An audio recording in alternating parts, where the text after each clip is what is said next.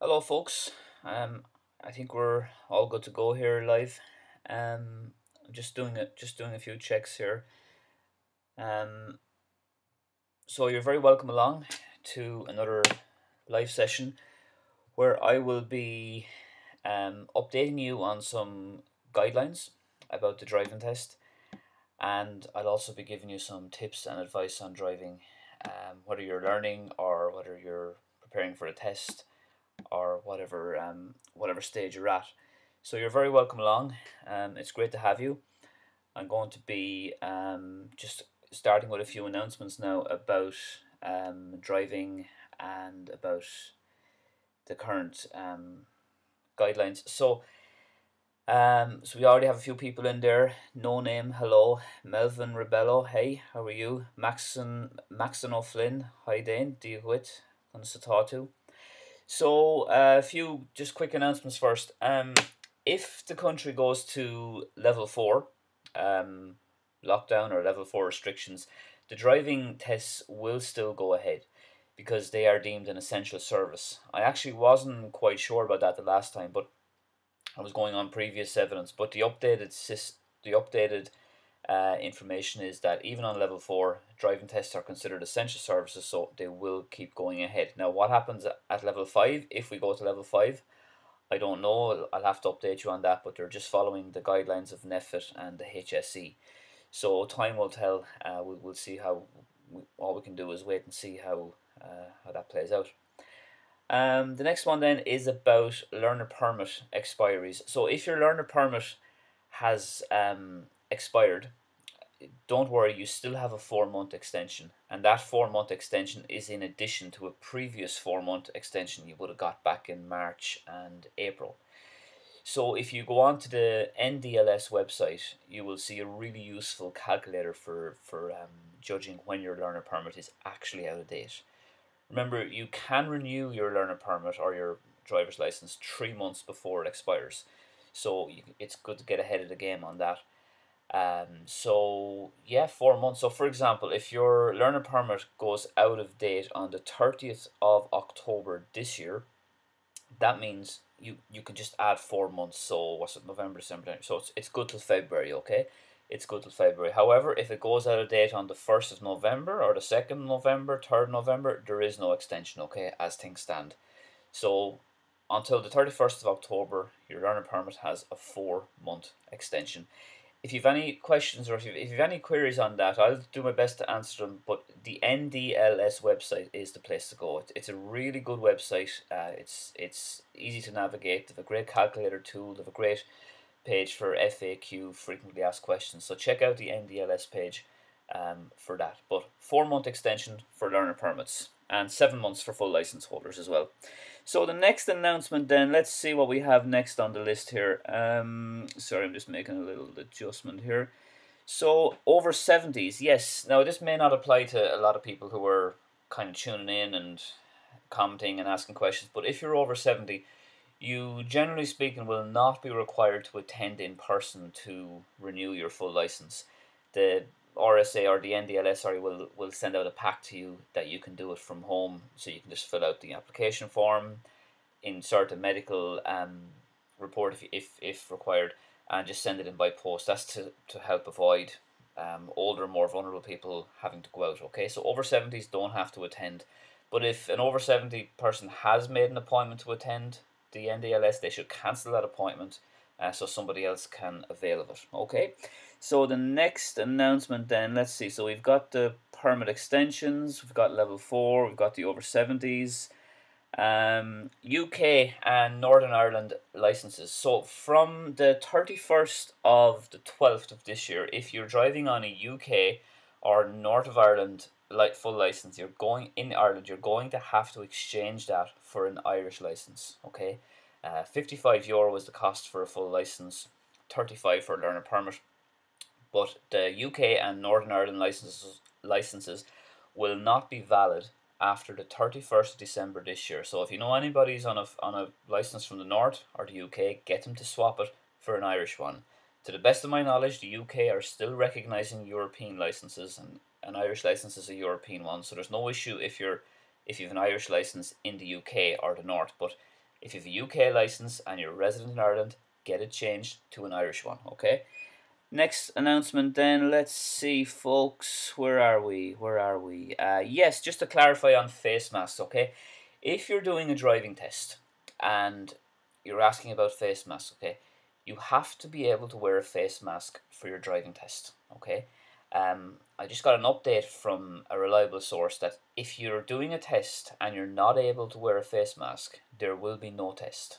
The tester will not do the test with you, and they will have to rearrange it for a time, sometime in the future, when face masks are not mandatory. So just bear that in mind. I didn't have the full information on that in the last live stream. I was relying on old information. So the most up-to-date, most reliable information is you have to be able to wear a face mask for the test. If you're not able to wear a face mask, or you have any issues or symptoms of COVID, all that kind of stuff, make sure you contact the RSA and let them know either about symptoms or that you can't wear a face mask, okay? They need to know because it'll cancel the test to another time and somebody else will be able to benefit from that cancellation then, okay? I see there's some comments in there. I'll get to those comments now in a sec. See Maxton, Dylan, Cat on the Ridge, a few of those. Just going to get to those now soon. So yeah, that's on face masks, folks. And just ask me any questions on that in the comments there, and I'll try to clarify. So the next announcement then, yes, another one about the driving test. So again, I was relying on all information in the last live stream. Apologies. If English is not your first language, before these COVID restrictions, you were allowed an interpreter who would come in and interpret the questions and the road signs and things like that. But the interpreter would not be allowed to do sit in the practical test with you. That's no longer allowed, okay? If English is not your first language, or Irish, and you need an interpreter, it's not going to be allowed during the current COVID restrictions. Okay, so no interpreters while the COVID is ongoing. Okay, then. So I think that's the main announcements done there. Then, yes. So let's get back to the comments then. So we had got down as far as Maxton, Dylan, GLC. Hello there, Dylan. Hi, Dane. Just a quick question. Do you know, will the test still be... Oh, yeah. Do I know, will the test still be running in level 5? My instinct would say no, but I know that driving testers are considered an essential service. So I don't know. They're still waiting on advice from NEFIT and the HSE, but they are certainly running in level 3. They will be running in level 4. Level 5, I would think not, to be honest with you, but you know, I will have to wait and see how until we get closer to that, if and when that happens. So I can't give you a definite answer on that, but I will let you know as soon as I know something in a future video or in the next live stream. Cat on the House, hello from Cork. Yes, Cork, the name Corkig, meaning marsh. So Cork was named that because it was built on marshland. That's the Irish word Corkig comes from. So a bit of information there for you. Cat on the House, hello. Good to see you. Dylan, never mind my tier in 2 weeks. Fingers crossed. I think you mean your test in 2 weeks. So best of luck in your test, Dylan, in 2 weeks. Any questions, give me a shout. Maxton offline. I know it will be too much to cover in this live stream, but would you be able to do a video on things you need to know when buying a car and how trustworthy is a car off Dundee? Yes, that's a good idea for a future video. It was something I was thinking of doing. I was thinking about the channel a lot over the last year during COVID and seeing, like, maybe I might branch into things like that, like buying a car, things you need to watch out for, maybe test driving certain cars. It's a thing I would like to do. I would certainly consider it, and I think Maxon, that's a very good idea for a future video. You just need to be careful when you're buying anything, whether it's Dundee or anywhere else. I would always advise you to try have someone with you, an extra person, you know, who can give you another opinion, who can see things that you might not see, particularly if they're involved in the motor trade, like a panel beater, spray painter, mechanic, things like that. But definitely, Maxon, a great idea for a future video there, yeah. Yeah, Dylan there clarifying he meant test, yeah. Martina M. Hello, Dane. Thank you for your videos. They are very helpful. You are most welcome. I'm doing my driver test on Tuesday in Gorey. You're not too far away from me then. Have you any tips, especially with mini roundabouts? At mini roundabouts, Martina, and the best luck to you in the test. I would just be careful. You can't categorize mini roundabouts as all the same. So, for example, you might have a mini roundabout that is kind of broad, slightly wide, and very open. You know, you can see loads, and that'd be reasonably straightforward, reasonably simple. Like you just have to slow down, make sure you do your looks. But then you see, you're going to have mini roundabouts then, which might be on a slight, say, uphill, and you could be very, very blinded on the right, like from with a wall or a trees or a hedge or something like that. So the mini roundabouts, it's not a one size fits all. Some mini roundabouts are nice and straightforward, and you know they do keep traffic flowing. They're the best things about some of the best things about roads is having roundabouts because they're great for keeping traffic flowing. But what you need to do there, Martina, is differentiate between your simple standard mini roundabout and your tricky tough mini roundabout. Feel free to drop into first gear.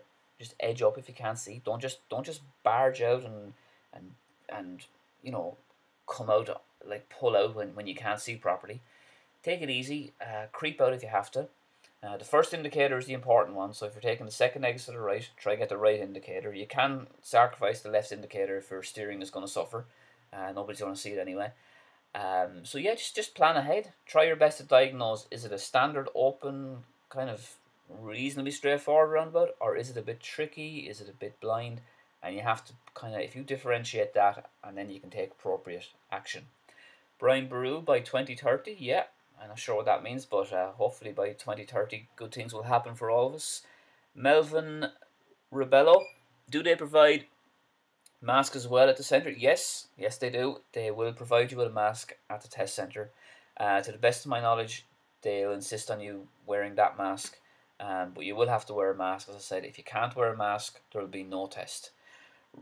Robin, Robin Byrne has his test in Gorey next Thursday, another Gorey test, and one of the reverse round the corner places has a drain.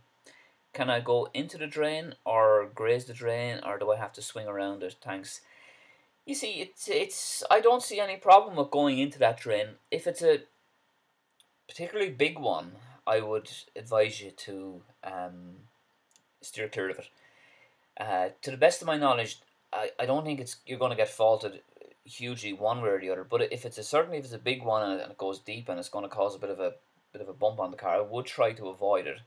I actually like when I see drains kind of on the corner. 'Cause I think if you've spotted them beforehand, and then you go and start the corner and reverse around it, the fact that you've spotted it and you've made a note of it means you've got a good idea of where the back of the car is. So like if the back of the car goes into the drain, or as you said, grazes the drain, that might be a good little tip so you kind of know where you are. So make a note of where the drain is. Like if the drain is like where the bend starts, that might be a good tip so you can kind of start steering. But look, it all depends. I don't think testers are. I've never had a tester. I don't think I've ever had a tester or an examiner say anything to me about avoiding drains on the reverse around the corner. But if it's a big one, try avoid it. But I wouldn't get too worried about it. As long as you're looking behind you, taking it slow, yielding to traffic, you should be grand. Michael DC, hi Dane. With regards to how grade twos are given, if I say gear down to second gear for a corner and the car chugs, that like jumps, I presume you mean, a small bit, is that an automatic grade two? If it happens four times, is that gonna mean a fail? Uh, yeah, sort of. You see, if the car chugs or jumps or jerks when you go from third to second or fourth to second, you know, it's always going to chug or jerk a little bit. That's just part of the it's just part of the mechanics of the car. You know, it's you can't completely get rid of it, but you have to try and minimize it. That means by just keeping on the brake a little bit, depending on the hill, of course. So braking and coming off the clutch nice and slowly, so you have a smooth transition into gear. The answer to your question, Michael, is it depends on how much you jump and jerk by. Like if it's only a little jump, the tester will probably overlook it. If it's kind of a little more than a little jump, but not like you're not like excessive, it may be a grade one or grade two. The answer, it all depends on how jumpy and how jerky it is. So in order to avoid jumps and jerks on the car, try not to go down to second gear too far away from the point at which you turn. Okay. try go to second gear a little bit later, and it might just help you then to kind of keep the gear changes smoother, you know. But you're right though. If you do get 4 marks in a row, so 4 marks on exactly the same thing is kind of marked horizontally, those 4 marks in a row will lead to a fail because you've done the one thing wrong too many times, if that makes sense. But it's a tricky one to answer because, like, I don't know your style of driving, so but you know, if you just try and minimize the jumps, you should be fine.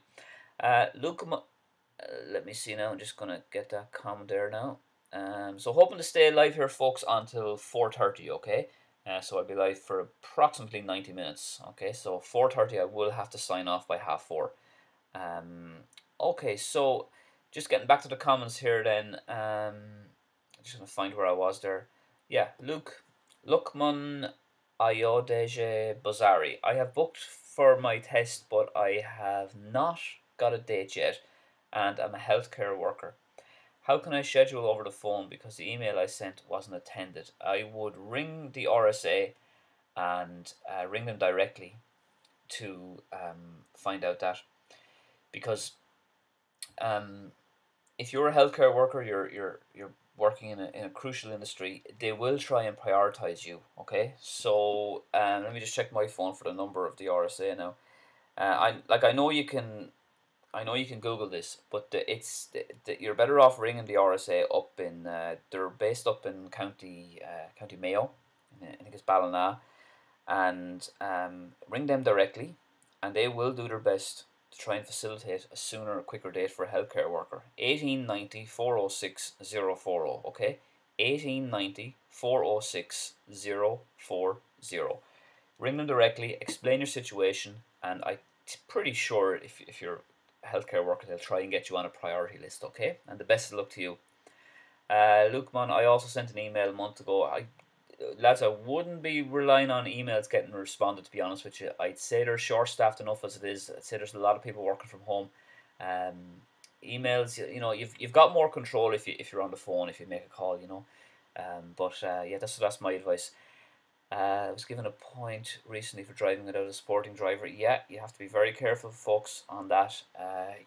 You are risking prosecution penalty points there if you drive alone. It's not like it was years ago. The guards are clamping down on that now, and they're taking their season cars and all that. So don't be driving unaccompanied. Billy Dunny 91. I rang the RSA, and I am also an essential worker, and I got mine within 2 weeks. So there you go, Billy Meal Flower. Fair, thanks for that comment. So that goes to show, folks, that you know they will try and facilitate you within the possibilities that they're allowed to.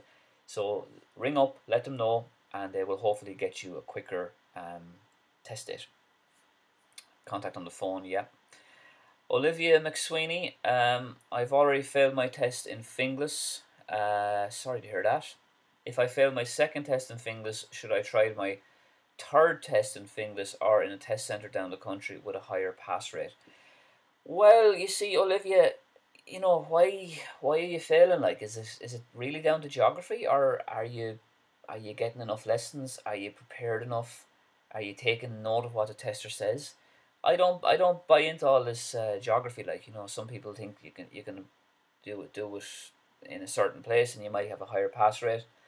Wouldn't you get better satisfaction out of passing things having failed there once or twice? If you did fail there once or twice, surely if I would say to you, look, it's up to you. You have the option of applying to whatever test center you like. You don't have to stick with the one that you used before. But I would advise you to try a different test center if you want. You have that right, but I would stick with the test center that you know best. So the area that you know best, you may have a better chance of passing in on areas on which roads you are more familiar with. But sorry to hear you failed. If you want to email me your report sheet, I'll have a look at that and I'll get back to you. DaneTyghe@gmail.com. So let me know if you have any questions or you want me to clarify it there, Olivia. Billy Dunny 91. Yeah, I got mine in Finglas, however, from Kildare, so hopefully I'll pass. Best of luck to you, Billy Dunny 91. Sean Lysett, just failed my test with only 2 grade 2s because I didn't stop fully when someone passed me while reversing around the corner. Seems like a cash cow to me because I can clearly drive. Yeah, I'm not the biggest fan of conspiracy theories now about testers and you know, failure rates and all this kind of stuff. I don't buy into that. I'm not going to be I'm not going to be buying into that, folks, because it's complete rubbish anyway for a start. So let's just go through Sean's comment again there. Hang on, I'm just going to get my comments back. Occasionally the comments just kind of flicker up and down on me. So Sean Lysa said, so you failed your test with only 2 grade 2s because I didn't stop fully when someone passed me reversing around the corner. I don't know, Sean. You failed because of 2 grade 2s. You can't fail on grade 2s alone unless the 2 grade 2s kind of accumulated and built up. If you're doing a reverse around the corner, Sean, you have to stop if someone is coming behind you. And this is all linked into, you'll see it in my videos, why you need to look behind you when you're reversing around the corner, as well as in your mirrors. You know, like the head should be kind of swiveling around and around. You check your mirrors for guidance with the curb, and then you'd be checking over your left shoulder for any cars coming. Same with the right shoulder, and hopefully you'll see someone coming in and you'll be able to stop in plenty of time. If you didn't stop and you got a grade 2, it's not a fail, but it may have accumulated into other mistakes, you know. Another tip there, you could also have the windows down a little bit. You know, you might hear the cars coming or you might hear the children playing. That could help you too. So sorry to hear that, Sean. It's not a cash cow. It's a system that you have to trust and believe in. The testers are very professional. They for 99.9% of them are spot on. There's no failure rates. You know, and I'm not getting involved in any conspiracy theories because it's all a lot of nonsense. Any news on Cork Wilton waiting time, please? No is the answer to your question. Cat House on the Ridge. What a great name. Um, I I wouldn't be familiar with what situation is in other test centres. You could ring up or maybe email the RSA or maybe talk to local instructors down there. They might be in the know more. They might be chatting or consulting with local testers down there. But I wouldn't be familiar on what the waiting time is in Cork or any other place. So sorry about that. Sean saying it was in Finglas. I see. Okay. Tomas H. Hi Dane. Are tests still about 40 minutes or have they been shortened? No, I don't think they've been shortened or lengthened. Still about 40 minutes. Yeah, sometimes a little bit less, sometimes a little bit more. It can depend on traffic. Some people might get a bit held up on the reverse around the corner if they're doing a reverse around the corner and it's busy school traffic, things like that. So still more or less the same time. Maybe a little bit longer, I suppose. You know, with the extra checks, like the sanitizing and the face mask checks and extra like that. But I don't think they're overly shorter or overly longer than they were pre-pandemic. Darren Robinson passed my test last week. Can I drive unaccompanied now while the license is in the post? The truth, Darren, no. In reality, if you see a guard or if a guard stops you, I'd say he'll be flexible. He or she will be flexible with you. But the answer to your question is you cannot drive unaccompanied until your full license arrives in the post and you have it in your hand. Okay? So that's my advice to you. Just be careful on that one. But congratulations, Darren Robinson, on passing your test. It's a great achievement. It's a great feeling. I remember mine from the 90s. It's a feeling that always stays with you, so well done. Molder X, is essential workers just classed as healthcare? That's a good question. I suppose it is. I think that's who they're targeting. I think that's who they mean when they say essential workers, like healthcare workers, whether it's nurses, doctors, caregivers, care assistants. I'm sure they'll be flexible and they might work in, like if you're a stay at home care, things like that. So I think it has a broad meaning. I haven't seen or read a definition on the RSA website or anything like that yet. If anybody else has or wants to let me know, please let me know in the comment section. But I'm sure the RSA will be flexible, and if it's a genuine situation, they will try and get your test, expedited quicker. Shane Moran, if we go to level 5, okay, we're getting repeat comments again here. I don't think Shane is asking that question again. I think it's just coming up on my software here. If we go to level 5, folks, I think the tests will be cancelled. I don't know. Driving testers are considered essential services, so we're all just waiting on the advice from NEFIT and the HSC. So there will be tests at level 4. Level 4 driving tests will still be taking place. Girish Nayak, I live in Dublin. Can I book exams in other county? Yes, you don't have to book the test in Dublin, but I would say it's probably better to do the test in your own local area where you know the roads better, where you can easily access opportunities to practice and opportunities to get lessons. So I would assume you'd be better off staying in your local area, but you can apply for other test centres. You're not strictly you don't have to do it in the area that you live. Okay, so but best of luck, Girish, with your test. Cat House on the Ridge. Thank you, I think, for recommending Get It. Oh yes, Get It, a great book. A while ago, it's really helpful. I'm thinking of writing a book myself as well soon, folks. So I'll let you know on that. But Get It by Brian O'Leary. Is that his name? Brian O'Leary. Do I have it here? Just one second. I'm going to just check if I have it on my shelf here. But it's a really, really great book. Let me see. Get It by Brian O'Leary. No, I don't think I have it here, actually. No, I have every other book except his one. I'd say I probably gave it to a learner driver or something like that. But anyway, Get It by Brian O'Leary, a really, really great book. You'll find it in all good bookshops, probably a few bad bookshops too. It's kind of got a colourful book. It's really small, little tin book, and it's really easy to digest. It has the road signs. It has loads of great tips. A great book, well worth purchasing that. Okay, so thanks Cat House on the Ridge for that. Explore Ireland. My learner license is going to expire in January. What should I do? Thanks. Well, what should you do? Probably reapply for a new one. And I'm not being sarcastic or funny there. You said that your learner permit is going to expire in January. So as things stand, there's no extension if your learner permit expires in January, because it's after the 31st of October. It's only if your learner permit expires pre 31st of October, you have a 4-month extension. So you're either going to have to get a new one, or hopefully maybe pass a test, and you won't have to worry about one then. Okay. Remember, you can apply for a new learner permit 3 months before it expires. So 3 months before January. What's that? November? Or sorry, October. I think October, November. Yeah. So you can do that. I would be encouraging you to just, the waiting list is kind of long enough for the test and for the NDLS, so I bear that in mind as well. So to answer your question, if your learner permit is going to expire in January, you have two options: pass the test or get a new learner permit. There's no extension at the moment. Now they may extend learner permits that expire in January. We'll wait and see, but as it is, there is no extension for learner permits that go out of date in January. Check the NDLS website, as I said. Great website. Everything to do with licenses there, and you have a little learner permit and driver license expiry calculator, so you'll be able to check it out there. So ndls.ie. Melvin Rebello, will the examiner be a little lenient with practical due to large backlogs of booking the exam? No.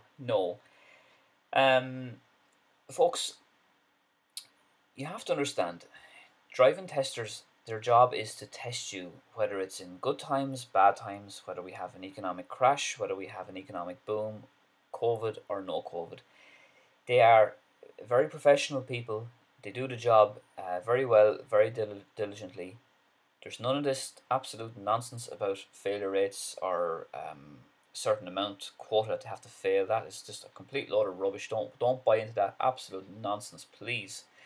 The driving testers will test you based on how good or how bad you are, and they'll give you an honest assessment of your driving based on how you drove. They're not going to be a little lenient. They're not going to be extra strict. No, they will use their discretion. That's the best I can say to you there. What's the chap's name again? Melvin Rebello. Listen, the best I can say to you is driving testers will use their discretion. Okay, everybody's different. As people, we're all different, so they will use their discretion to a certain extent. But no, they're not going to be lenient because there's a backlog, and they're not going to be extra strict because there's no backlog. Okay, they're professional people, and they have an important job to do. So just bear that in mind. But thanks for your comment. Lukman Iodi Bosari, congratulations, Darren. Yes, echo that. Ame Sonawane, Hi Dane, thanks for sharing your knowledge and experience. My pleasure.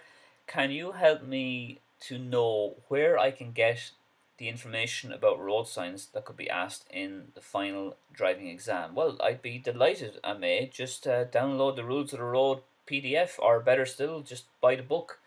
Do I have a book up there? I should have. Um, so the Rules of the Road book looks like that. It kind of has an orange. Can you see that as the light shining there? Kind of has an orange thing. What am I even doing here? Here we go. Rules of the Road book by the RSA. There's a couple of other books up there as well, but listen, that's the best one. Rules of the Road by the RSA. O'Brien, I think, prints it. You'll see Road Safety Authority on the background. You have the RSA website on the back. Their phone number, their email is all on the back there. So that will have the road signs, okay? That's the best one. That's going to have all your road signs there. Rules of the Road book. Any bookshop, you're going to find that. You can download it as well. I have videos on the road signs as well. Just type in Dane Tyghe road signs and you'll find everything you need to know about road signs there, okay? So Rules of the Road, you get Bookshop Eason's, Hughes and Hughes, if they're still going. The Book Centre, they've placed in Wexford, Waterford and Kilkenny. So that would be the best thing there. And as I said, you can download it as well. So where are we then? Explore Ireland. I have booked the date. Didn't get to test. I am a healthcare worker. Yes, I would encourage you, Explore Ireland, to ring the RSA and ask them for a sooner date. Ask them to put you on a priority list. I'm sure they will facilitate you if you're a healthcare worker, okay? So ring them up. Don't keep waiting. You may get lost on the list if you keep waiting. They will hopefully push your application up a little bit. Okay, so sorry, folks, just going to find my. Oh, here we go. Stephen Murphy, is there a higher pass rate for drivers in automatic over manuals? Stephen Meal Flower, I don't know. To be honest with you, I've no figures, I've no facts and figures. I would make an educated guess that there probably is a slightly higher pass rate in automatics, but that's not because they're driving automatics. That's just, well, I suppose it is because they're driving automatics. There's less work involved in an automatic. It's less stress because you don't have to worry about clutch or gears. But to answer your question, Stephen, it's an interesting question. I don't know. I would assume there's a little bit of a higher pass rate in automatics because of the less workload. But I don't know. I don't know of any figures. Someone donated there some €20. Thank you very very much. Whoever that, I'll get down to you in a second. But folks, really appreciate the contributions by PayPal and the contributions by chat. Thank you so much for your support. Just going to find my comments again because they have a habit of going missing on me. Um, so where are we now? Sorry, folks, just give me a sec here. Just locating the comments. Explore Ireland, wasn't it? No, Melvin. Melvin Rebello. I do have Indian full license in Ireland, and also I have learner permits. Okay, I'm not really sure what that means, but will it be possible for me to drive unaccompanied? Melvin, if you have a full Indian license, to the best of my knowledge, you can drive unaccompanied for 1 year. Just 1 year, okay? After that, you have to go through the process of regularizing your situation by getting the EDT. Now, off the top of my head, I can't. I'm not quite sure whether you need to get 12 lessons or you might get six. I'm not sure. You'll have to ring up the NDLS or the RSA to find out because some countries we have a kind of an agreement where they don't have to do the full 12 lessons. They only have to do six. I think Pakistan might be one of them. I'm not 100% sure on that. I'll have to check that out. But you can, if you have a full license, you can drive on a company for a year to the best of my knowledge, but you will have to regularize it after that, okay? Um, so I would just find out more about that by contacting the RSA or the NDLS, okay? Explore Ireland, I'm a healthcare worker with learner's license, learner permit, I think you mean. Uh, shall I drive with a valid international license and insurance and tax? Well, again, if you have an international license, like an international driving license, you can drive for 1 year. But after that, you're going to have to make your situation more regular by going through the whole process of doing your essential driver training, learner permit, and eventually full license. Okay. Um, it depends where you're from. I mean, so you might be able to swap license. You might be able to swap licenses as well if they're mutually recognised. If they have a recognition agreement with Ireland. Um, so let's see then, folks. What else have we got here? Anirua Apala, someone with the same condition as you. I can respond. You can rent a car from sixthrentalcars.com. I rented a Renault Clio for 28 days for €550. Okay, that's a question on rental cars there, which I wouldn't be 100% sure on.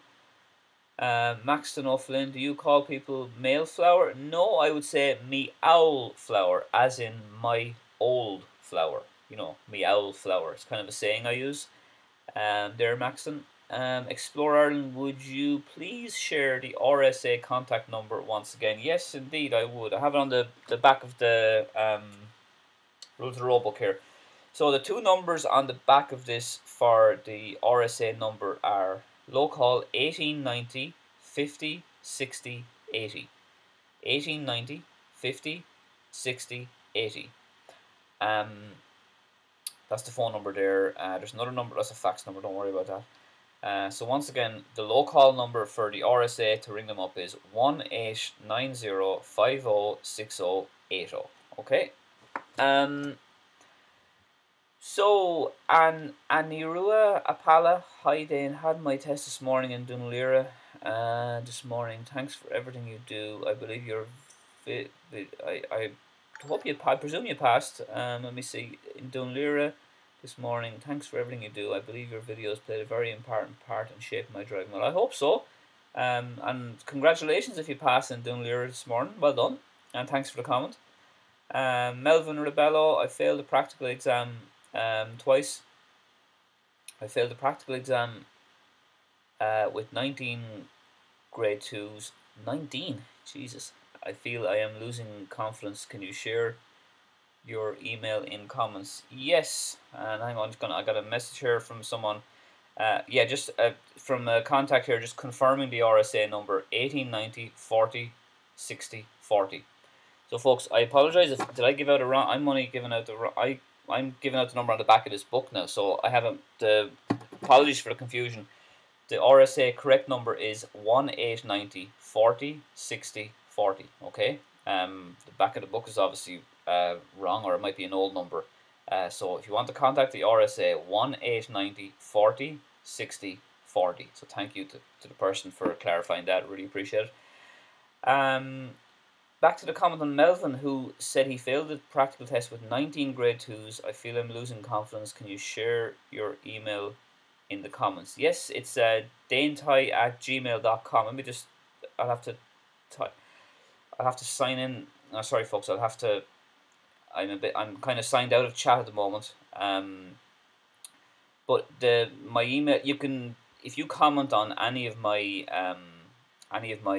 videos, I'll send you back information with my email. But my email is danetyghe@gmail.com. That's DANETYGHE@gmail.com. So let me see, and I can go through your report sheet there and give you some advice and maybe point you in the direction of some videos that might help you. But if you've got 19 grade 2s, yeah, you might need a little bit of work. You might need to get a few lessons. You might need to, kind of maybe look at yourself there.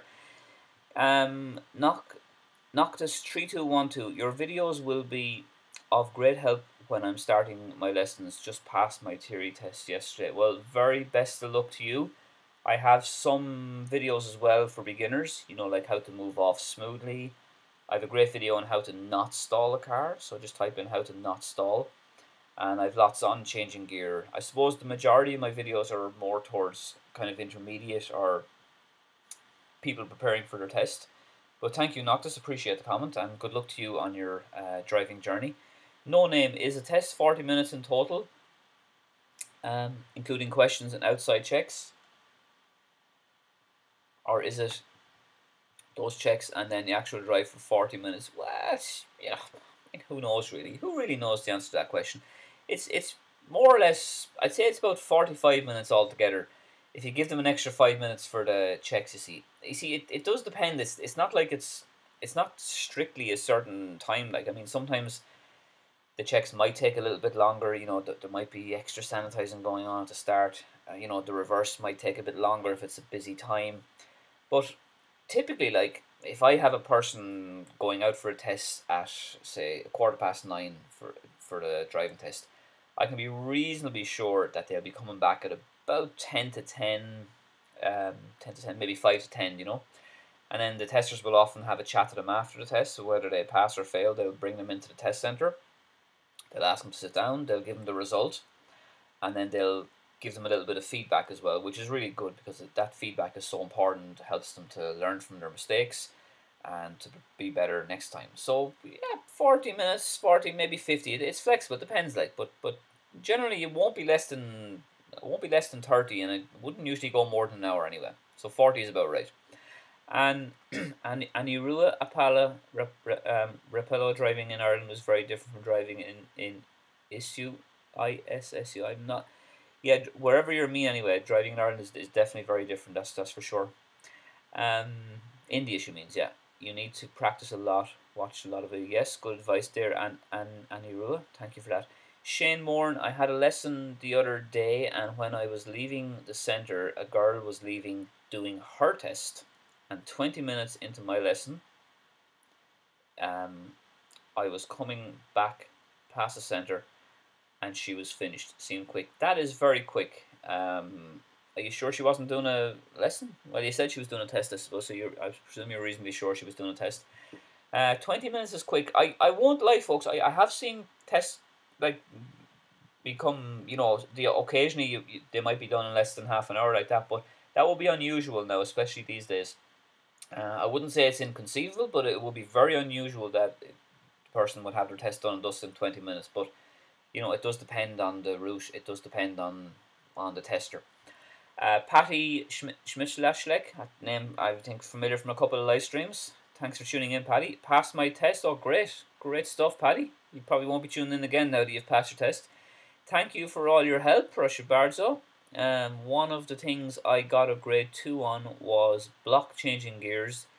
He said, the tester, I presume she means, the tester said it's unnecessary on a straight road. Yeah, I can understand what the tester's saying there, to be honest with you, Paddy. I mean, I don't think it's a big deal, to be honest with you, but look, as I said, I could give you advice. One tester could give you advice. Another tester could give you a different bit of advice. We all kind of have our ways, and we all use our discretion in our own way. Like, we're not all robots. We're not all going to say the exact same thing. But I do agree with the tester. I can understand what the tester's saying there. You don't really need to be block changing on a straight road. If I'm teaching somebody how to drive from the beginning, I certainly wouldn't do that. I would always get them to go down one by one, because I think it helps slow the car down more gradually, because you're using the brake and an extra gear change, like you're going to third instead of going from fourth to second. So you're kind of gradually slowing the car down, which can help you see better, plan ahead better, all that kind of stuff. Plus, for a beginner, it kind of helps them get used to the gears more, helps them get used to the clutch, helps them get used to just the general drive, let's say. So I would use block changing more on maybe busier roads, or if you're a bit stuck for time. But yeah, it's interesting the tester says that. And if folks, if you've done a test and you've failed or you've passed, let us know here in the comments section what the tester said. What did the tester say in your area? I'm sure it'll be interesting for other people tuning in to hear what testers said in other parts of the country. So that's a great comment, Paddy. Thank you very much.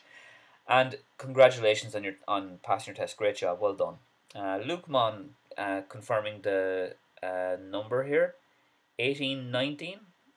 No, Luke Mon, let me just consult my text message, because I have a very reliable friend here who's texted me the number. 1890 40 60 40. So 1890 40 60 40. Okay, it's not 1819, it's 1890. Okay. Lukeman said he rang it and it's not available. Okay. Maybe that's because of it's on a Saturday. It's but the number I have here is 18, 90, 40, 60, 40. You've probably dialed the wrong one anyway. You've probably dialed 18, 19 there, okay? So let me know how you get on there. What time are we now? We're nearly 20 to 4, so I'll be here for another 40 minutes anyway. Keep me updated there, Luke, man. We'll see. But what time is 4? Yeah, maybe they are open on Saturday. I'm not sure if they're still open this late on a Saturday. No Name says, I think it's 18, 90, 40, 60, 40. You can Google it to double check. Yes, good advice there, No Name, and thanks for that comment. Let me see, where are we gone? I'm just getting my comments up here again. Okay, folks. Sorry, folks. Occasionally here, I just kind of lose my comments, and I have to just find where my last comment was, because I'm trying to get all the comments. I don't want to skip anyone's comment, if you know what I mean. So I think I have it back here now. Molder is next, I think. Molder X.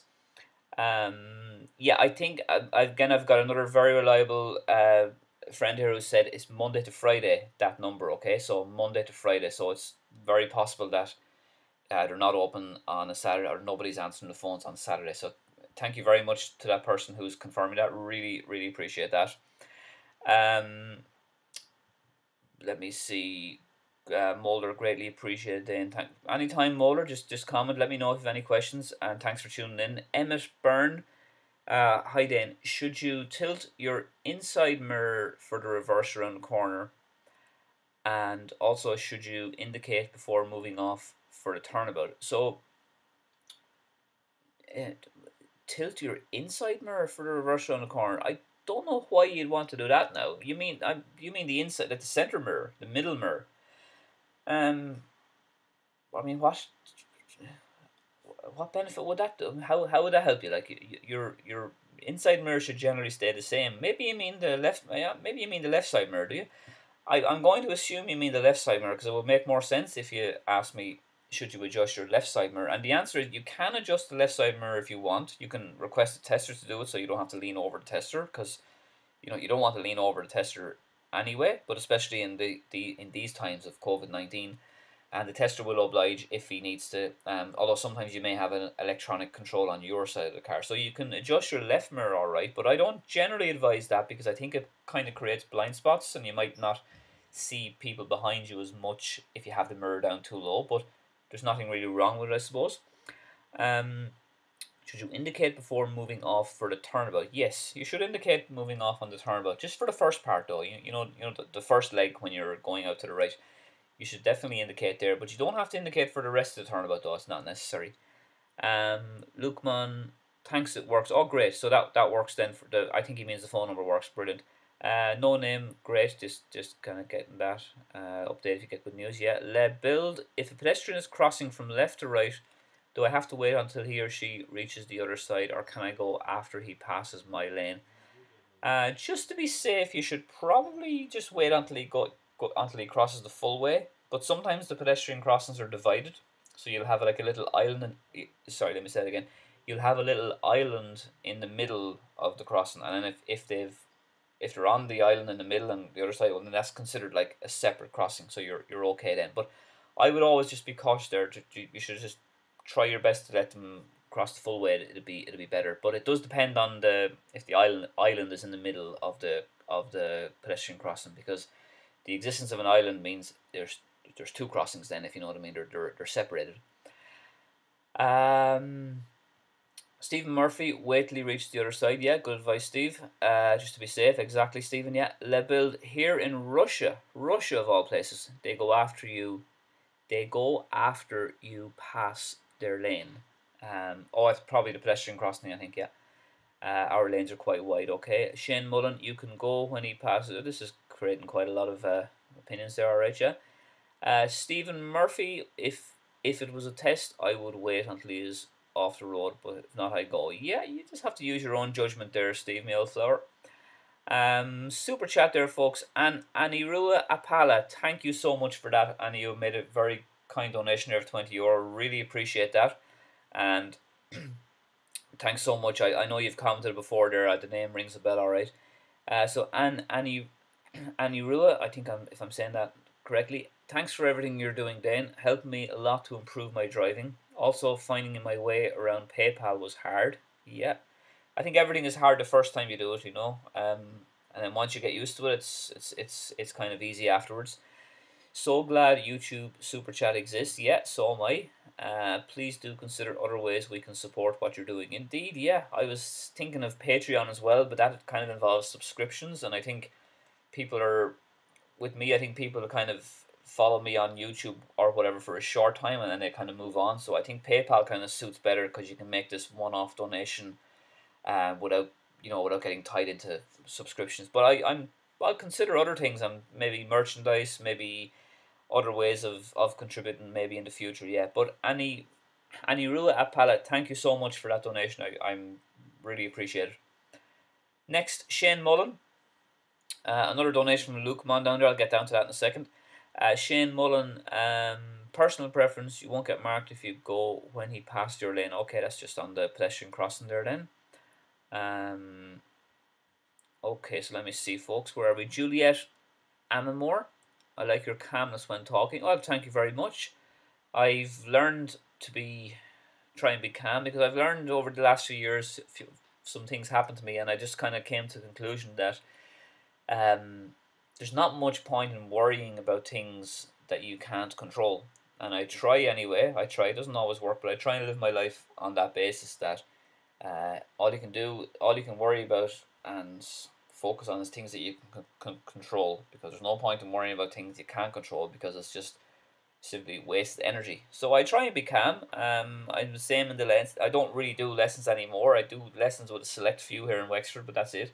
And I would like to think I'm just as calm, if not calmer, in the lessons. But thank you, Juliet. Appreciate that comment. Shane Mullen, unless the person decides to turn back and run. Yeah, this whole pedestrian crossing thing is creating quite a lot of debate there, folks. Yeah. Turn back and run the opposite direction, we may have a problem. That's true, all right. Yeah, that was about the pedestrian crossing. I always say it's better to wait until he's full way across or almost full way across, but it can depend. If there's an island in the middle of the pedestrian crossing, well then they're two separate crossings, and it should be fine then. Lukeman, very generous. Thank you very much for that donation, Lukeman, €5. Really appreciate it. And if you have any more questions or comments, just let me know. But thank you. Annie Rua Apala, I did pass. Great. Brilliant. That's great news, Annie Rua. And congratulations to you. Robbie Crosh, I am a learner driver. Haven't tried driving in quite a while. Is it worth refreshing my memory on theory before taking lessons? Yeah. I mean, it's better to do that, Like you're a learner driver, you're probably a bit rusty, you haven't been driving in a while. It would definitely be a good idea to kind of put a bit of preparation in before you take your lessons.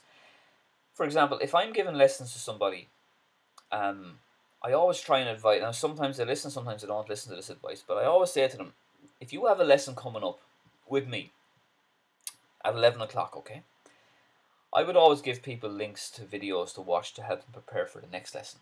I'd always give them written notes. So at the end of every lesson, the learner driver that I'm dealing with will have written out notes, usually 5, 6, 7, 8 bullet points, and they'll have video links to kind of try and improve on their skills. So I would say to them, look over your logbook, read your notes like over and over again, watch the videos again that I sent you, and that way then you see when you come into the lesson, you're going to be so much more prepared because you're going to be tuned in to what's happening and to what's going on, and therefore you're in a better place, your head's in a better zone, and you're going to have a better lesson. Okay, it's the whole reason why people get a lesson before the driving test usually, so they're zoned in and they're prepared. So yeah, that's kind of a rhetorical question there, I'd say, Robbie. If Robbie, is it? Yeah. If you're going back to driving, so it's a great idea to refresh your memory on theory. Do a few practice theory tests. Watch some of my videos, whatever. Read the rules of the road book. Robert Herman passed my test last week. Let's get back to Robert there now. Robert Hearn, great stuff. Robert Hearn, congratulations. Delighted for that. Watched all the videos, brilliant. That's great. Delighted to hear that. Daniel won. Daniel, yeah, Daniel missed out on the first live session, and I was going to give him a shout out. So good to have you, Daniel. I remember you were disappointed that you missed me. But that's life sometimes, full of ups and downs. So you made it. Good to have you, Daniel. Let me know if you have any questions. Big shout out as well to the driving instructors that I know about. I don't really know that many driving instructors. I remember the first one I ever came in contact with was the guy called Nigel Kelly here in Wexford. He's down in Rosslare, and he's one of the funniest people I have ever met in my life. You wouldn't think he was a driving instructor. He should be on stage. I'll always remember him. Some great local instructors as well, who I pass a bit of business on to as well. Lisa Whitehead, Gillian Dunlop, John Morgan, a great guy as well. Up in Dublin then, In Gear Driving School. If you're getting lessons up in Dublin, check out In Gear, Paul Murphy. In Gear, great guy Paul. I did a training course with Paul back in 2008 with the ISM. Who else have we got up there? Ian Daly, great reputation Ian has. Safety First Driving School. What that chap doesn't know about automatic driving is not worth writing on a piece of paper. Who else we got? Carl Wutziel. Sure, where would we be without Carl? I'd say Carl Wutziel is one of the most enthusiastic driving instructors I've ever come across. I've never actually met him. I interacted a good bit with him on Facebook, and he's in Kildare, so Kildare Driving Academy. If you're in Naas, check out Carl there. And another instructor I started up a chat with last night. What's his name again? I want to give him a mention.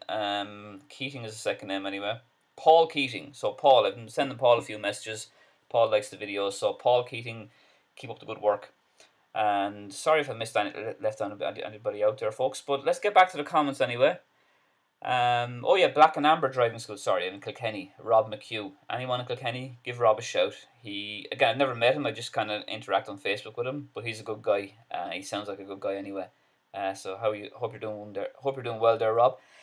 Okay, so Balachan,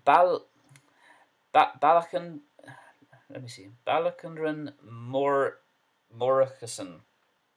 So again, dear all, the RSA numbers are 1890 40 60 40 or 096 25000. Exactly. Thank you for that.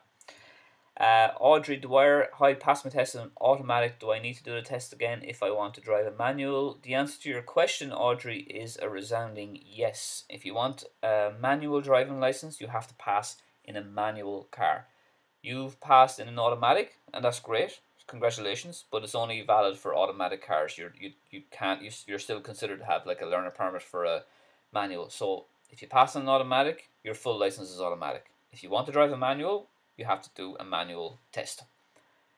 Kevin Spain, do you have any tips to stop drifting when I drive a small car and struggle to stay in the center of the lane? Yeah, get your car checked by a mechanic to make sure your steering balance is okay first of all. And I would advise people as well to just kind of keep an eye on the left side mirror as well. And there's a technique you can do when you're looking ahead. Sorry, the left side mirror is what I mean. Like, so I'd often say you can use the left side mirror and try have your door handle kind of like overlapping the yellow line, like the hard shoulder, for example, and try and keep that consistent on a straight road anyway. So that can help you kind of judge your position on the left. There is the other ways as well. Experience usually takes care of it, but if your car is drifting to the left, you're going to have to just concentrate, maybe make little adjustments on it, or you might have to maybe see if it's part of a bigger problem, because some roads are kind of like slanted a little bit. You know, there will be a little bit of a hill on it, like they might be higher in the middle and kind of lower at the sides. So I would just be maybe thinking about just making sure that everything is okay mechanically with the car. But really, I mean, experience is going to take care of that. S Zombie asks, can I make a video on automatic cars, please? Yes, I would hope to do that in the future sometime. I think that would be a good idea. Just need to get my hands on an automatic. But good idea. Thanks for the suggestion. Michael DC, hi again, Dane. On the test, if I'm stopped at a stop sign at a T-junction and a car on the major road stops and flashes me to go, what should I do? Well, that is a good question. That is a good question. I'm going to start by saying it depends on the situation. It depends on the flow of traffic. But you're stopped at a stop sign. Okay, so you're on the minor road. You're on the road where you don't have priority. You have to wait until it's safe to pull out. So another car on the major road stops and flashes. Now, the honest answer is you can go, but you have to make sure that you carry out the required observation as if the other car had never flashed you, okay? You have to make sure as well that the other car has not suddenly decided to change his mind and speeds up, because if he does, you're in a bad place. Then you're going to be considered out on the main road when he has right away and he maybe lost patience, whatever like that.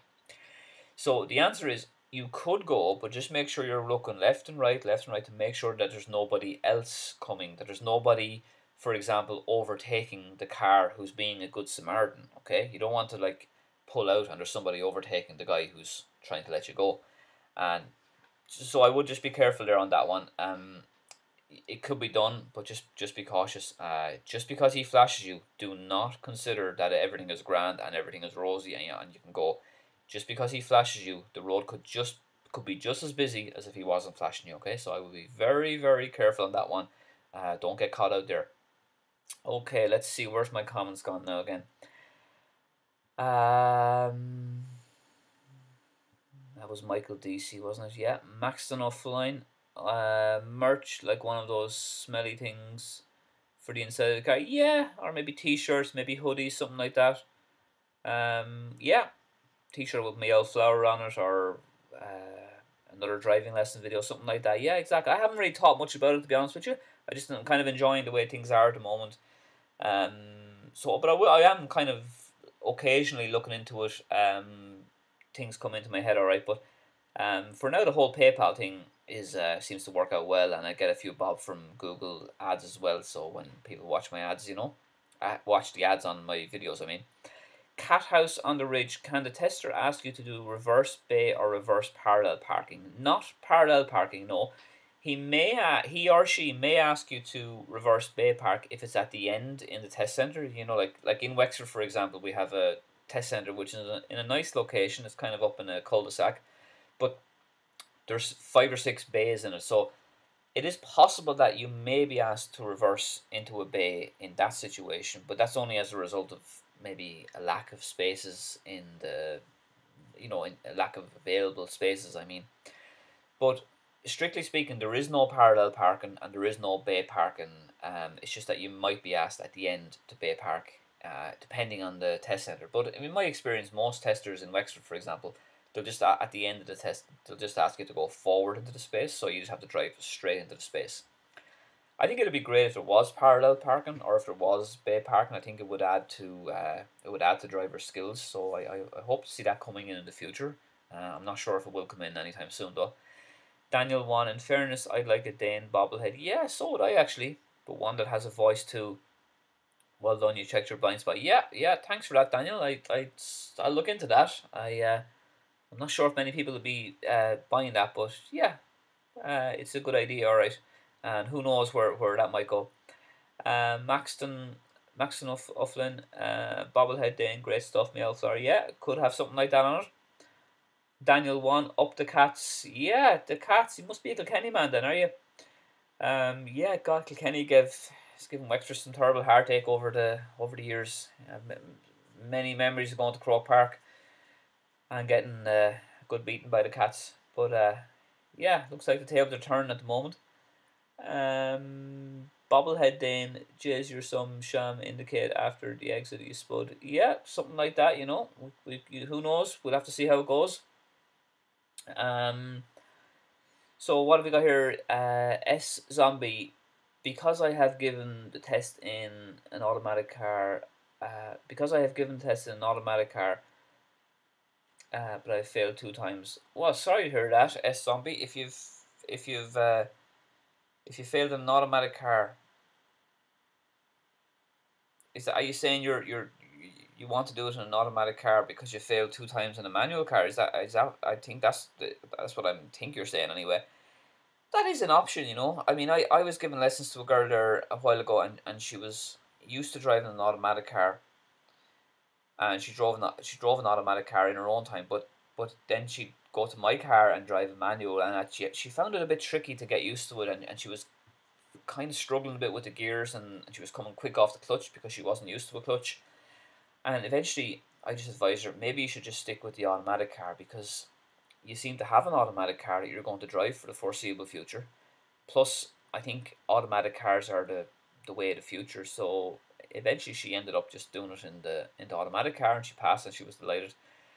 Um, you see, it's a personal decision. It's up to you. I mean, you have to think about that yourself. If you're going to pass in an automatic car, though, you know you're only your full license is only for automatic driving. Okay, so just bear that in mind. Kyle MC, hi Dane. You've probably been asked this a lot already. Oh, don't worry about that. I get asked a lot of things at the same time. I don't have any problem answering the same question. But what do you think lessons? But do you think lessons and tests will be cancelled if we go to level 4 or level 5?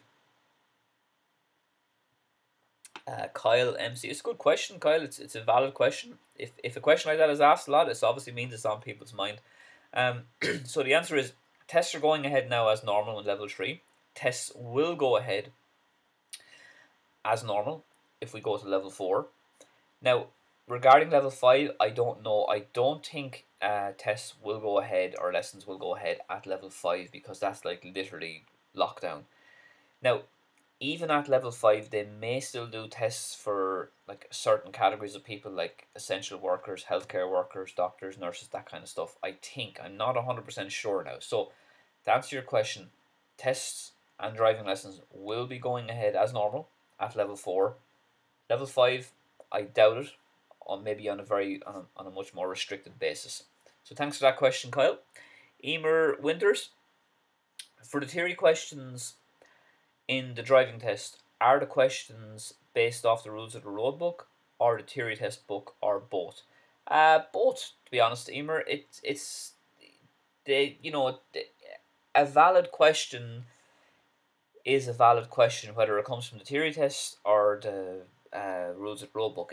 Nobody has exclusive rights on questions to ask. So the tester will ask you whatever questions he feels are valid or she feels are valid. Excuse me. Typically, the questions are going to be to do with like road markings, for example, like zigzag lines on the road. Don't park or don't overtake on the zigzag lines. The yellow box, like you're not allowed to stop on the yellow box unless you're turning right. The rules around the clearway, no parking in the clearway. The amber light, don't stop unless you're too close to stop safely. At traffic lights, the flashing amber light, pedestrian crossing, flashing amber light. Right of way, maybe an unmarked crossroads. You know, when can you overtake on the left? You see, there's so many different questions that the tester could ask you. It's best to be prepared as possible. I've loads of videos on theory anyway, so have a look at those. So let's see how we're doing on time, folks. 4 o'clock now, folks. So I will be finishing up soon-ish, maybe 20 minutes, half an hour. Let's see how the comments go. If the comments are drying up, I'll finish sooner. But at the moment, 3:30 is my limit. So sorry, just going to get back to my comments here now. Where was I? Emer Winters, was it? Yeah. And then Max O'Flynn.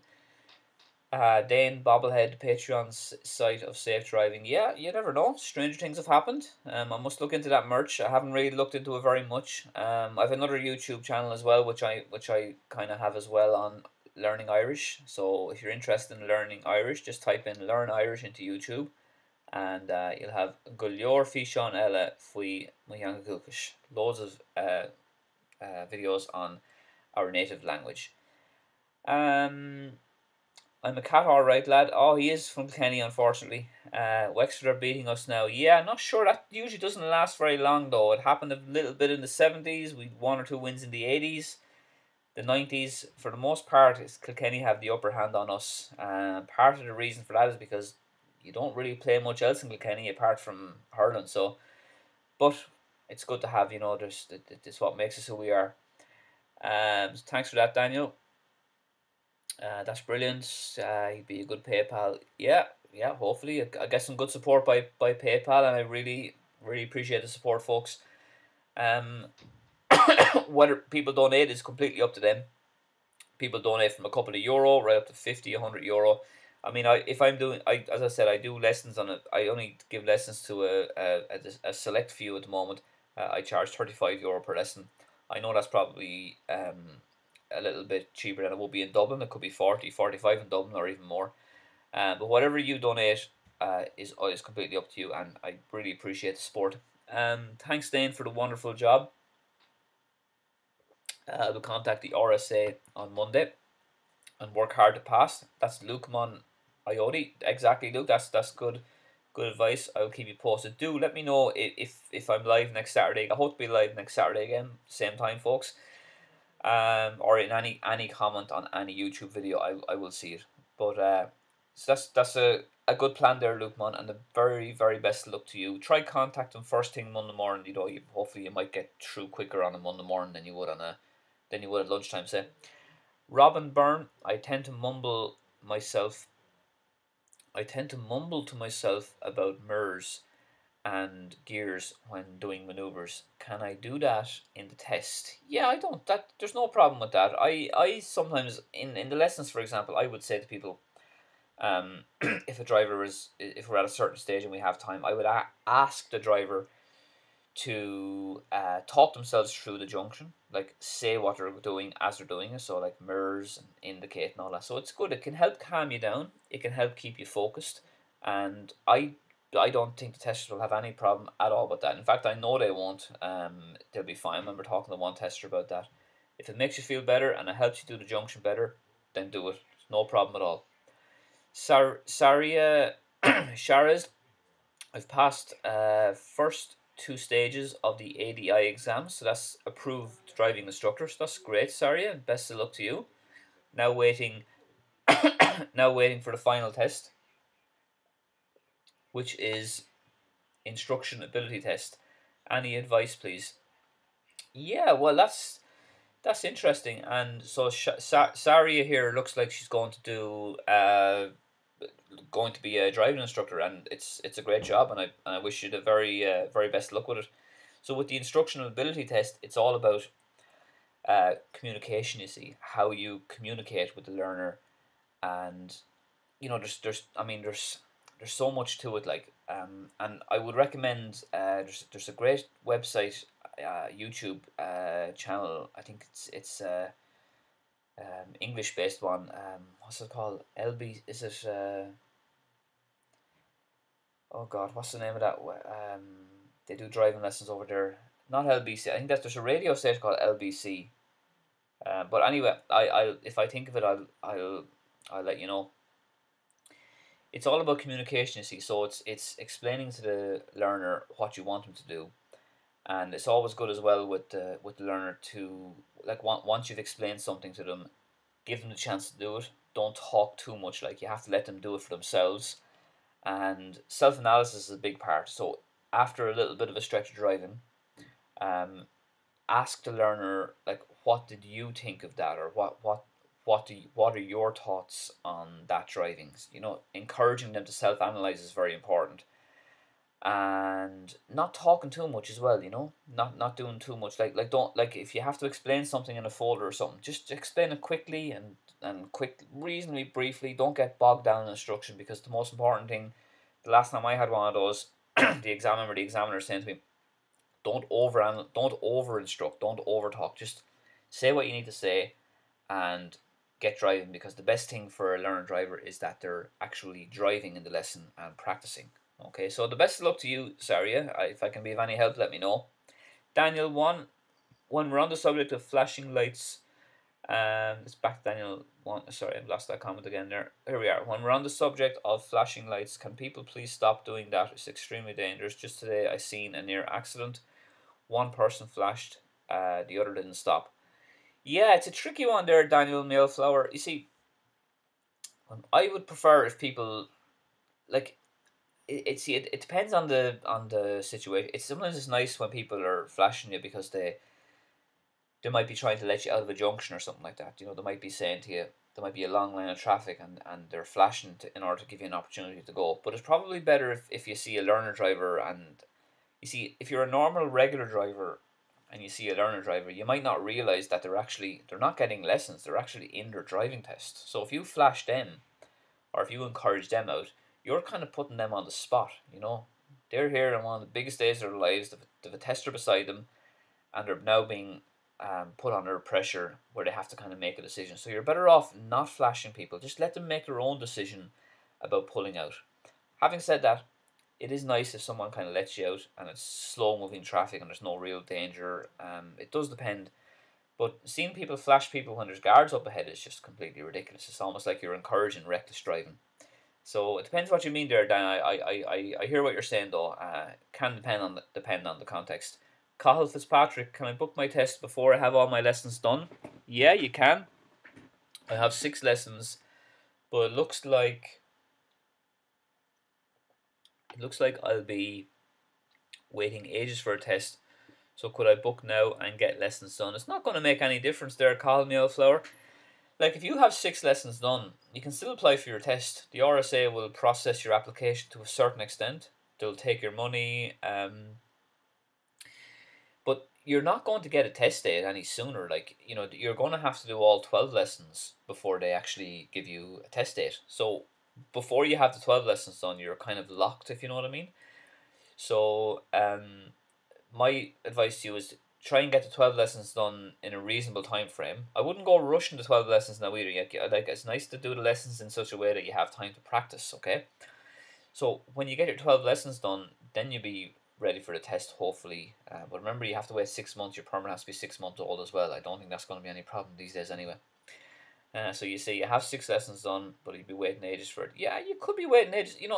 I wouldn't be getting overly excited about that either, folks. Like before all this started, the waiting list was down to I think it was down to 5 or 6 weeks in a lot of places. It was really, really low. Like, we're already doing tests now since July. Okay, so what's that like? We're already doing tests over 3 months. So I think it is kind of gradually getting back to the way it was before March. So I wouldn't be getting too excited about the waiting list. It does depend on the test centre, of course. I know there's some ones with long waiting lists, and some are kind of getting a bit more under control. But for you, Cahill, I would just concentrate on getting the 12 lessons done first. But listen, if you want to apply, apply. At least you're in the system then. At least they have your application. But you have to do the 12 lessons before you're going to get a date. Just don't forget that. Daniel 1 again. It appears that when the person waiting to emerge sees the flash, they go to move but forget to check if the approaching car is going to stop. Yes. Comment of the day there, folks, from Daniel 1, even though he's a Kilkenny man. That's very, very important. That's the point I was making before. Like, just because someone flashes you, the worry is that if you this is the whole reason why you should not beckon anybody out on the road. So let's say you're a driver and you see a pedestrian on the edge of the path and you do this, then you kind of say, yeah, off you go on. The pedestrian then might rush across the road and not take the appropriate observations. It can happen as well to a driver if you do the same to a driver. So that's the danger. So you have to be very aware that if you are the recipient of that good gesture, make sure that if you're a pedestrian crossing the road and someone flashes you out, well, make sure you keep looking to make sure no other cars coming. Like, because if it's not a pedestrian crossing, cars would generally have the right of way unless you've started crossing. And the same if you're a car pulling out. Make sure you, even if someone flashes you, make sure you do extra checks just to make sure you're not pulling out in front of anybody else. Because just because somebody flashes you doesn't mean it's completely safe to go. You have to do your observations. You have to do your looks. Samuel Das, how many turns can you do for the turnabout on a long car, narrow lane? As many as is practical there, Samuel Flower. Like, ideally you do it in 3, but if you're saying you have a long car and it's a narrow road, you're not going to do that in 3. You may need 5 or 7 turns or whatever. So my advice there, do it as quick, as practical, as safely as you can. But it's not a race, okay?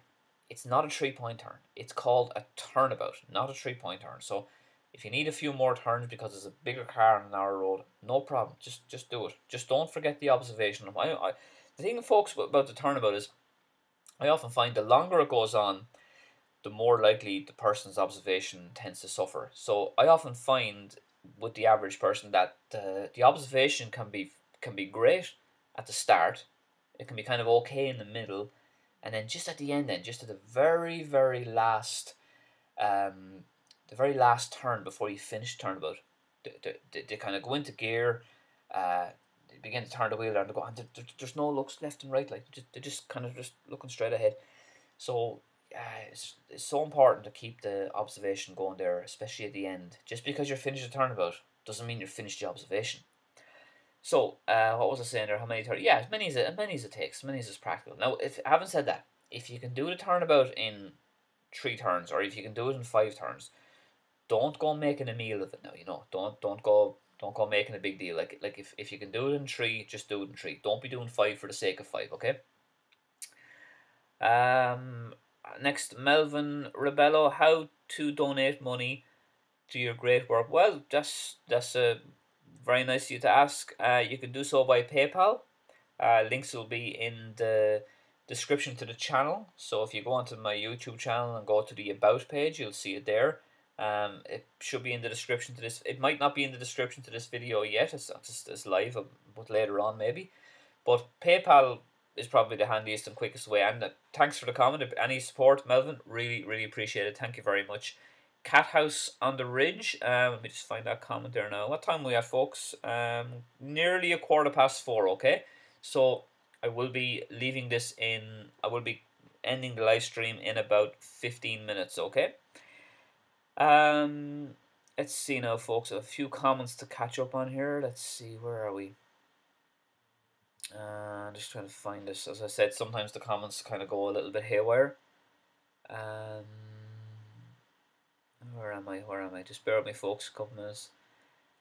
Is there advantage? One sec now. Okay. Yeah, Melvin was the last comment. Cat House on the Ridge. A warning for all of you. I got a SC mark. Not sure what that is. Probably obvious. I'm not quite getting what SC is, but anyway, I got an SC mark for waiting for the green light halfway on the cycling part. Okay, this is not making a whole lot of sense, but by the way, 2 instructors advised me that the sensor wouldn't detect me otherwise. Okay, I'm going to have to try and translate that again. So, Cat House on the Ridge is warning us he or she got an SC mark for waiting for the green light halfway on the cycling part. Oh yeah, maybe the sensor wouldn't see you otherwise. So I think what you mean is there. I'll just try and summarize that. You don't want, like, if you're stopping at lights, just make sure you stop before the first white line. You don't want to be going into the cycle bay or the cycle area where cyclists wait. Okay, because I think she means that the possibility is that the sensor on the light might not see you. I think that's what you mean, which is fair enough. But the thing to take from that is you don't want to go too far, because you're going to, if you end up stopping in a cycle bay, it's not good anyway. If you're coming up to traffic lights, always aim, if you're the first car, of course, always aim to stop. If you have to stop before the first white line. Okay. S Zombie, can please female. Okay, can please female instructors in Dundalk? Not really sure what S Zombie is saying there. Something about female instructors in Dundalk. Amanda Hall is up in Dundalk, isn't she? Is that her name? Amanda Hall. If you're looking for a driving instructor in Dundalk, check out Amanda Hall. I don't know her, but I know she shares some of my stuff on Facebook, which I really appreciate. So check out Amanda Hall, driving instructor in Dundalk. Melvin Rebello, is there any advantage to using a smaller car than big or medium car during practical exam? Yes, I think so. I think there is, Melvin. Yeah, I'm always happy if I'm giving lessons to somebody and they're using their own car and they have like a Nissan Micra or a Ford Fiesta or an Opel Corsa or something that's nice and small and compact, because you're doing your test, you're doing your driving test, like, and the driving test for the most part is going to be in town. Okay, it's going to be in town. That means you're going to have more turns, more speed bumps, more mini roundabouts, maybe more tighter streets. So you're always better off in a small car, doing all those things. Reversing around the corner, I think, is much easier in a small car, because on small cars the windows at the back are usually bigger and you have a better view out the back. You're less. I think you're less. It's less of a challenge. You know what I mean? It's because you feel you're driving something more compact. So generally speaking, I would say to people, use the car that you're more comfortable in, and if that's a smaller car, well then all the best, all the better. Sorry. that's generally, like some people might be absolutely fine in a more medium sized car, like a Volkswagen Golf or a bigger car. I've given lessons in all kinds of cars, but I would think, just as a general rule, without getting too detailed, but as a general rule, I think smaller cars are better for city or town driving, definitely, yeah. Um, Daniel 1, Cathouse, I would assume the instructors were wrong. I don't think they should ever recommend you to stop on the box for cycles. Well, Daniel 1, you are speaking an awful lot of sense for a Kilkenny man, I have to say. So that's a great comment. Like I don't know why anyone would say to you to go up into the cycle bay or the cycle box. That's the kind of an advanced area before the first car where cyclists are allowed to wait. It's often marked out with a picture of a cyclist painted. So I don't understand how you would even end up there. Like it's a kind of a strange thing to end up there because you've already probably risked failing anyway for stopping in the wrong place. But anyway, Leslie, would you ever do a video with someone doing a mock test? Yes, good comment. Or would that be allowed? I don't see why not. I've seen other videos. I wouldn't bother me anyway. I've seen a few from other countries, but it would be great to watch some mock tests in Ireland. Yeah, well, the ISM have a mock test as well. You can check that out as well. The ISM Irish School of Motoring YouTube channel. They have one or two mock tests as well, which are quite good. And they're very old. I think they're going back like 6 or 8 years. Like, but then again, some of my videos are that old as well. But Leslie, it's a great idea. I would definitely hope to. I just need to find someone to do it. I need to. It's not the easiest at the moment with the COVID things, but it has been on my mind. I would definitely love to do a mock test because I think it would give people a great idea of the whole test and what it's about in one half-hour slot. Yeah, so good. Definitely, hopefully in the future. Fingers crossed. S Zombie, can you please give your number? Whose number are you looking for? I not sure about that. Ame Sonowene again. Hi then, would you tell us why don't we give indicators when reversing around the corner? Well, it's a you can indicate reversing around the corner. I don't like. There's no real need for it, to be honest with you. I don't see the need for it, but I've been saying to people, just indicate on the reverse around the corner. You see, the reason I say there's no need for it because your reversing light is coming on anyway, so that should be enough of an indicator to say that you're going around the corner. But if you want to indicate left, say that you're reversing around the left corner, that's no problem at all. Do it. It's absolutely fine. Daniel 1, I just stopped in. If you want to let them out, yeah, exactly. So just stop. If you want to let somebody out, just stop. Don't flash the lights at them. Don't want to be responsible for causing a smash. Yeah, exactly. That makes a lot of sense. So if you want, I often do that as well. If I'm want to let somebody out or I see somebody's trying to get out, I just kind of slow down, really, really gradually slow down. I leave a nice bit of space for them. I let them make their own decision then. I won't give them any hand signals or flashing. And then when I do that, they are more likely to take more looks or they're more likely to be extra cautious then if I kind of don't give them any signals. So that's good advice there from Daniel 1. Noah Thomas Nyanjq. Hi Dan, any thoughts on the move from petrol and diesel to electric in the motor industry? No real thoughts. No, to be honest with you, I think it's great. It's better for the environment. I haven't driven an electric car. I don't think I've. No, I don't think I've driven an electric car, but I'm all for it. I mean, if it's better for the environment, that has to be wonderful news. I think that's the way the industry is going gradually. I think we're gradually shifting from diesel to petrol, and now from petrol to electric, and all that means as well is that we're probably going to be shifting on a gradual basis from manual to automatic cars, which is going to be easier to drive, better for the environment. So I wouldn't have a great knowledge of electric cars just yet. I haven't driven any or anything like that, but I'm all for it. I mean, if that's the way it's going, we just have to embrace it and adapt to it. So I say, bring it on. Enigma 47. What's the worst mistake a pupil has ever made in your car? Well, nearly killing a pedestrian. To be honest with you, I think I said that story in the last live stream. I was giving lessons to a lady, hardy enough now, she was no spring chicken now, but we were coming up, but won't name her now because she kind of lives not too far from me. We're coming up to a pedestrian crossing in a Clonard area of Wexford, and kind of I was doing like I was kind of letting her do her own thing. I always try and let people do their own thing, like let them drive, and I try not to talk too much because I'd rather let them kind of figure things out for themselves for the most part anyway. And I could see this pedestrian crossing the road. The pedestrian was like halfway across the pedestrian crossing. It was like one single crossing. There was no island in the middle. None of that. It was like the driver should definitely have stopped for the pedestrian.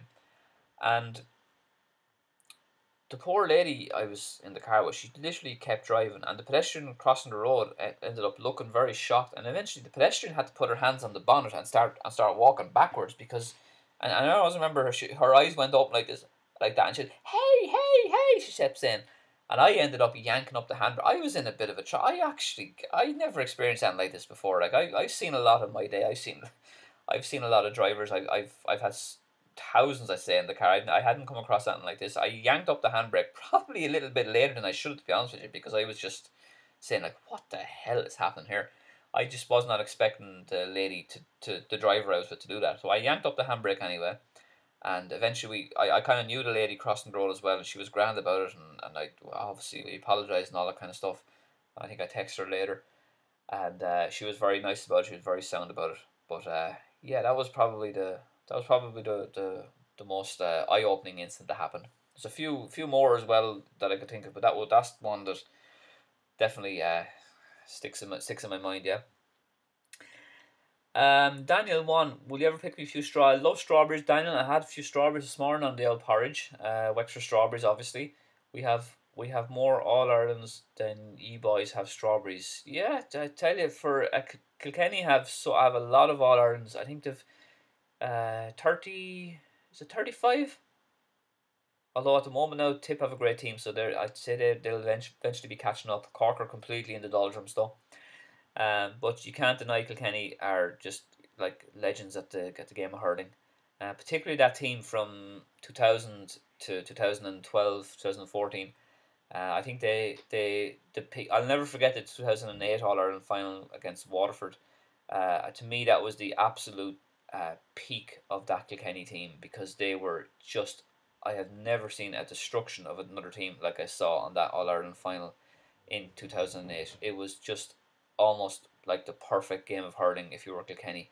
They completely annihilated Waterford, and to me, that was the peak. I think it probably started to kind of gradually come down after that. But anyway, we're getting on to I'm here to talk about driving, and we're kind of getting distracted by Kilkenny hurling. So, folks, let's check the time here. 25 past 4. Yeah, five or six more minutes, folks, and we're going to have to call it a day. I'm going to get a good few comments here. I'm going to have to try and fly through the comments to try and catch up. So, I'm going to be leaving very, very soon, folks. And again, thanks for tuning in. Thanks for the great comments. I hope the live stream has helped you.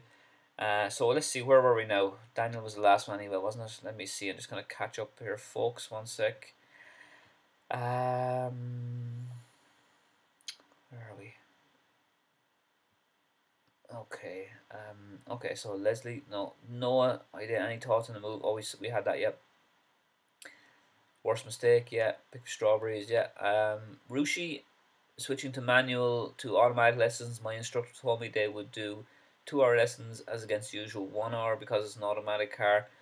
Would it be overkill to do a 2 hour lesson? I'm not the biggest fan of 2 hour lessons, to be honest with you, folks. I think 1 hour is better because you can, if you were to do 6 2 hour lessons, I don't think you get the same benefit as doing 12 1 hour lessons, because it's 1 hour is more spread out. You have more time to reflect on your driving, and sometimes 2 hours can be a little bit overkill. If it's done occasionally, I don't think it's too bad. I think it's fine. Sometimes 2 hours can work well with someone who needs a bit more intensive work.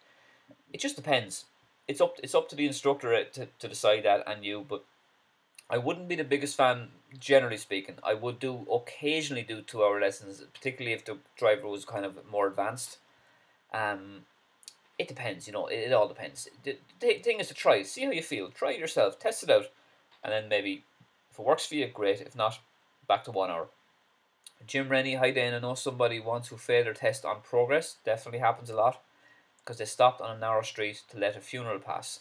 The instructor said they were stopped for too long. Yeah, I have made a video on that. I think it's on the video a few months ago. Is it 7 driving tips?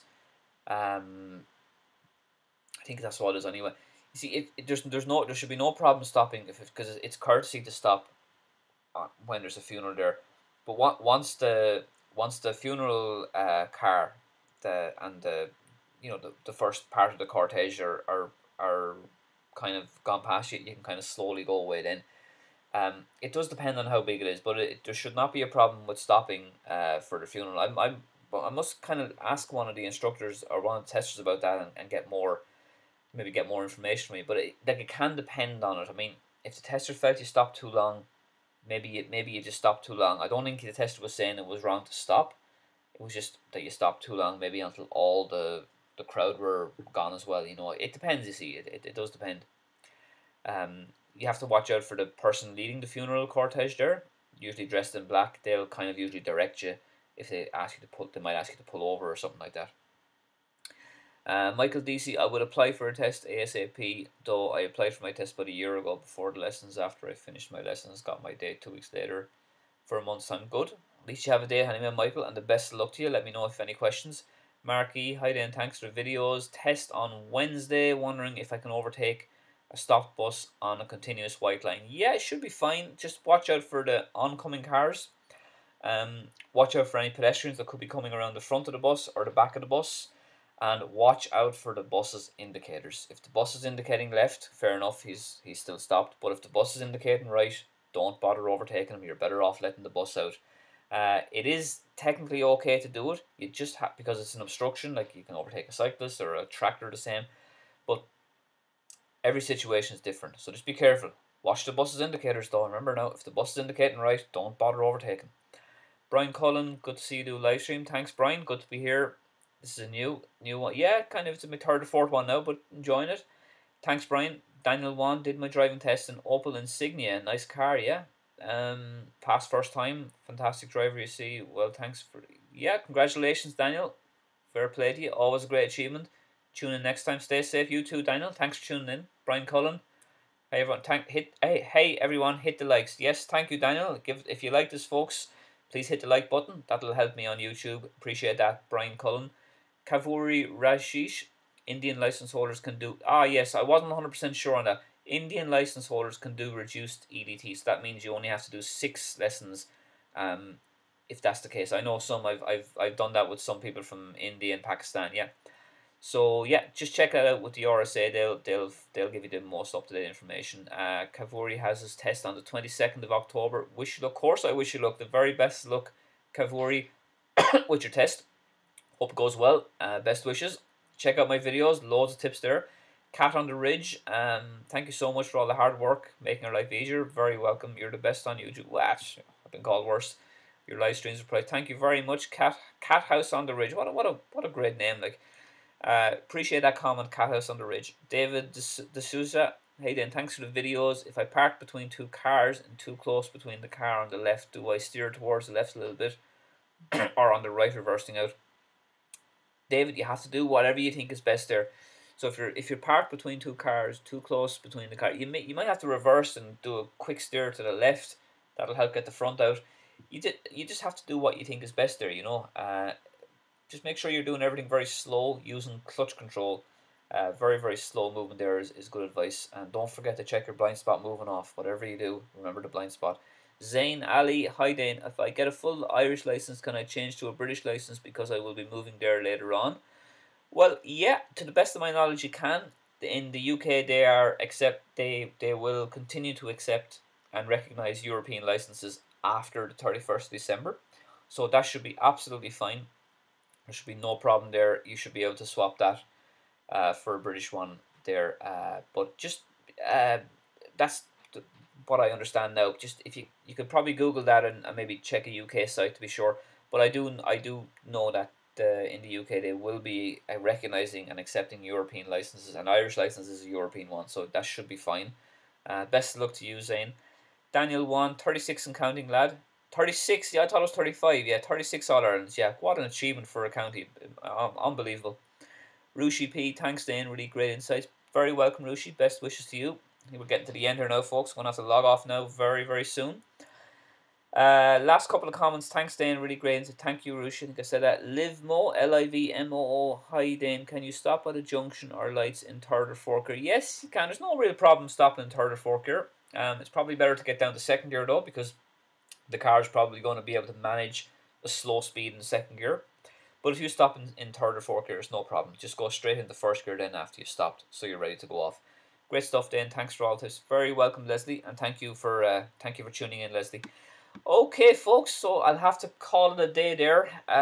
Thank you so much for tuning in. I hope this live stream helped you. It's great for me to be able to come on here and answer your questions, and it's great for you to share your insights as well with me, because it's great to read the comments as well. Another comment here: the exclusive man, would you recommend any games or apps for practice?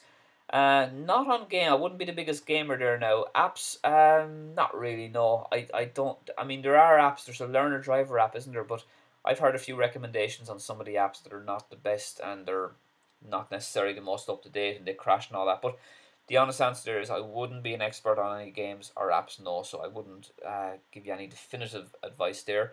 Grania Malone, test on Thursday. What do you recommend doing before Thursday? Would you recommend a pre-test on the day? Absolutely, Grania Malone.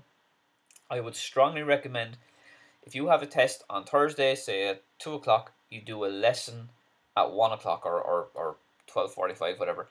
Do a lesson the hour before, because I think it'll help get you in the zone. It'll help get you focused.